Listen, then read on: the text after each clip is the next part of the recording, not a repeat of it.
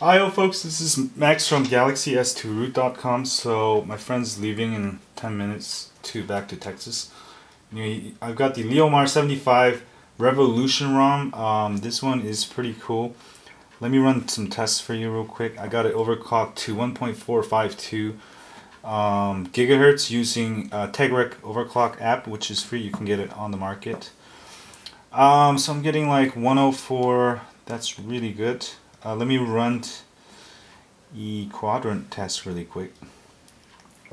Most of these aftermarket ROMs actually have pretty similar speeds if you overclock it. This one is special because you can actually download Revolution ROM app off the market, and it allows you to install a bunch of other stuff to your ROM. I'll show you that in a second when this is done. This one comes with Google Talk with video. Let me see. It's got a whole bunch of stuff. You can check out the donation link that I'll put to the original developer, and there's all the features about it. But the best part about this one is you can use Revolution Kitchen app to customize and install more stuff.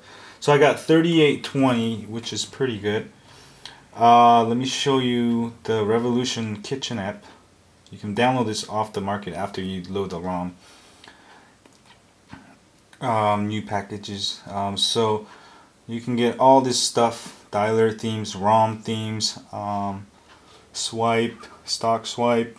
So this is really cool.